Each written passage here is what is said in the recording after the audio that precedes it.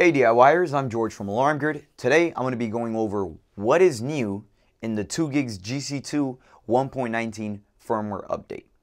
The main takeaway from this update is that it's going to start supporting the LTE communicators.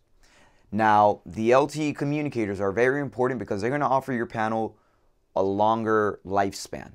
What I mean by that is if your panel right now is using a 3G, 4G, CDMA, Verizon communicator, 3G and 4G being AT&T, then those are soon going to be sunsetting. What I mean by that is those towers are soon going to be shutting down.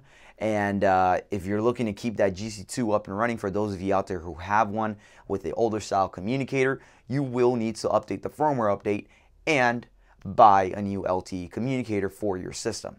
Now, the firmware update for the system can be done two ways.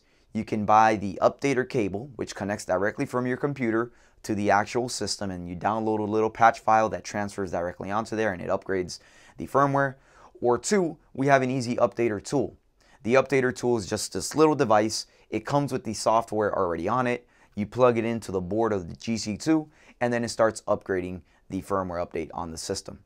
Now,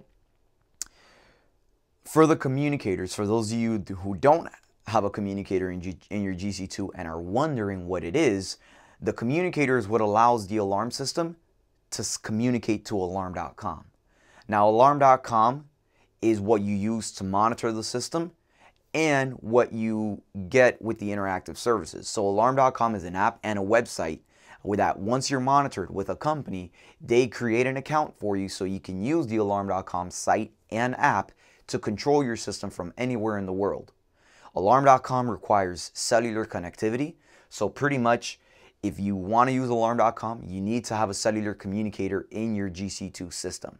Now, Alarm.com recently notified us that they're going to be putting a stop to all 3G, 4G activations. The reason for that is because in the coming years, the 3G, 4G towers are going to be sunsetting. So if you guys have a 3G, 4G communicator in your system, like I said earlier, you're going to need to get the LTE communicator. Now, the new firmware version that's out, the latest one is version 1.19.3, right? So there's two LTE communicators that are actually out right now. The Verizon one has been out for a couple of months, and the AT&T one just came out recently. In order to use the Verizon one, your panel needs to be on firmware version 1.19.1. If you want to use the AT&T one, which is the brand newest one, it just came out, you're going to need to have the firmware version 1.19.3. Now, if you go to our page, we actually have the patch file on our site, and if you guys have the updater tool, or if you guys have the cable, you guys can download that patch file directly onto it, and then transfer it onto your GC2 system. So once you guys have upgraded the firmware on your GC2, you can then buy whatever LTE communicator you want, whether it's AT&T or Verizon. Now, a lot of people, when they're choosing between the two, they start thinking about, oh, well, I'm with AT&T or I'm with Verizon on my personal cell phone. Remember, this does not matter who your cellular provider is. Think about this as something completely separate. This is just for your alarm system, and you want to choose the service that has the best cell reception wherever the system is located, whether it's in a business, house, wherever it is.